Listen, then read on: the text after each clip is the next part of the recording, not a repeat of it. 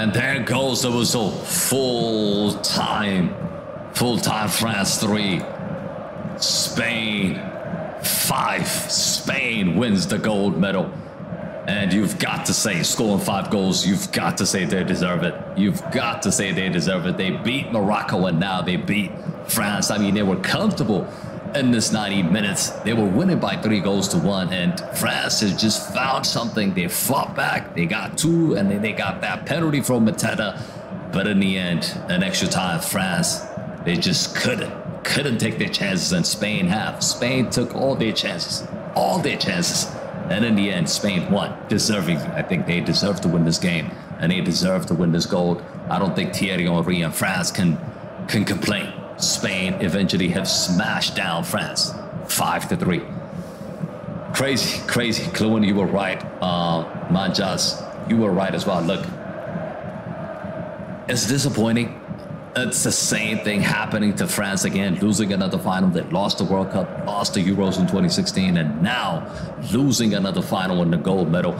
So France is a team that just collapses in finals, pretty much. That's pretty much what I'm getting at, because they can get to finals, but they don't win as many finals as they should. They don't. They lose a lot of finals.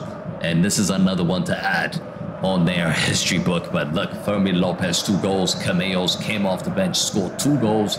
Look, Spain were the dominant team, and Spain deserved to win the gold. Pretty much is that. But yeah, guys, thank you all for watching. As always, make sure you smash the like on the stream, subscribe to the channel. If you guys are new to the channel, tomorrow we have another massive game. Manchester City against Manchester United. That's going to be a Community Shield final, so make sure you join us tomorrow. But look, as for the Olympics is over. Silver goes to France, gold goes to Spain. Yes, Spain also won the Euros as well, so they've been flying. They have been flying, and it's gonna take some stopping to stop the Spain national team in the World Cup as well that is coming up. So yeah, congratulations for all Spain fans and Spain national team. But look, I'm disappointed. I actually wanted France to win this game. And they tied the game, they took it to extra time. You can't ask for more. They gave it all, but in the end, quality wins. And Spain has a lot of quality on the pitch, not just 2-3 players. I mean, you look at France, it's only Olise and Lacazette. Even Lacazette got taken off. So there's not a lot of quality in that French